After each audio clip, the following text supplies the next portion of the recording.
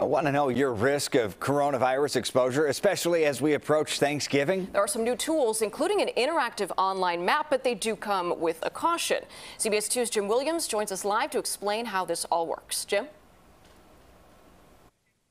Marie, Brad, the interactive map is easy to use and it has some helpful information on COVID, but the map creators themselves say it has some limitations.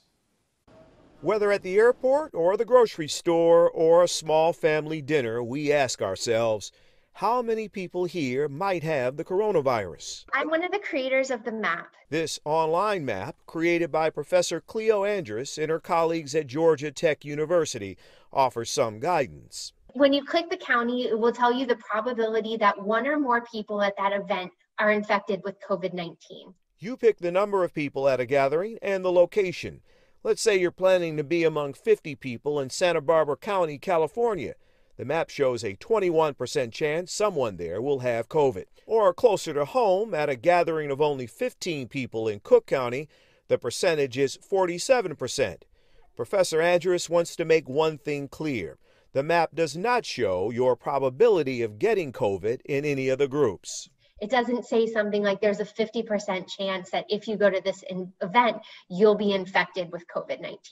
It doesn't work like that. And it's up to you to maintain social distance, to use a mask, to not have prolonged conversations, to try to be outdoors if possible, to help prohibit that transmission. I think it's helpful to see which parts of the country are experiencing surges, but I would take it with a grain of salt. Infectious disease doctor Sejal Tana of Northwestern Memorial Hospital urges us to keep our guard up everywhere.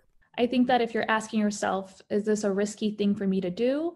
You should probably err on the side of safety and just opt out. This map is but one tool to calculate the risk. To help make better decisions and to be more cautious about the transmission of COVID-19.